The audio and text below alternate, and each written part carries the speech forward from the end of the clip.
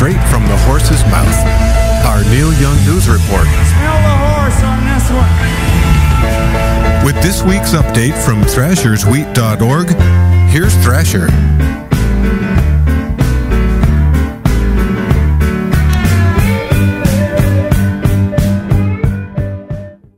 Hey, Thrasher here with this week's Neil Young news, and the fresh wheat just keeps on rolling in.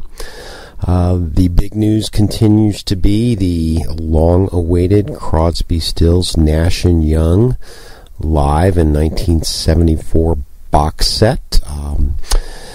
We had the announcement within the last day or so of the collector's edition version of the box set. This will have vinyl discs as well as a coffee table size book, along with lots of other goodies in there.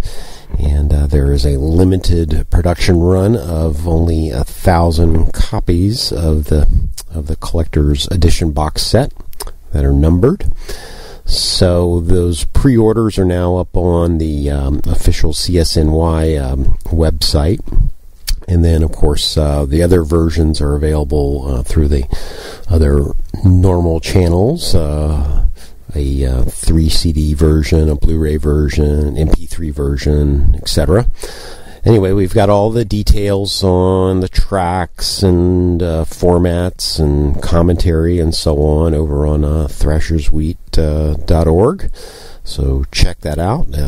Appreciate everyone out there who put in a pre-order through our Amazon link. Appreciate that.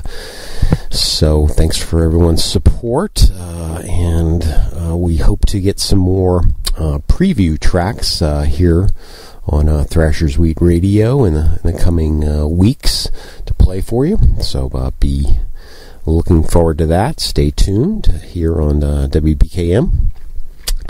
And in other news this week, we had a Pono update. This was a backers-only update. Folks who went ahead and did a pre-order on the Pono version received these updates. But anyway, you can check that out on the blog also. Lots of information about the production of the units, some videos of the laser etching, and photos of the office space and other updates. So if you're interested in Pono, check that out. And otherwise, other little item was the Letter Home vinyl box set. Folks are receiving that and checking that out. We had a in-depth first look of the vinyl box set video review that we posted by our buddy Tony, who took a extensive in-depth look at that box set. So check that video out if you're thinking about taking the plunge on the box set. So thanks for that, Tony. So anyway, lots more Neil Young news coming up here in the coming weeks and months. We've kind of run down everything that's on tap for the rest of 2014 that we know about, and we also know that as always, there'll be surprises, things that we thought would materialize don't, and things we never expected do. So that probably will be the plan. So, but we'll keep you updated as usual. Also, just take a moment here to talk about 1 year ago.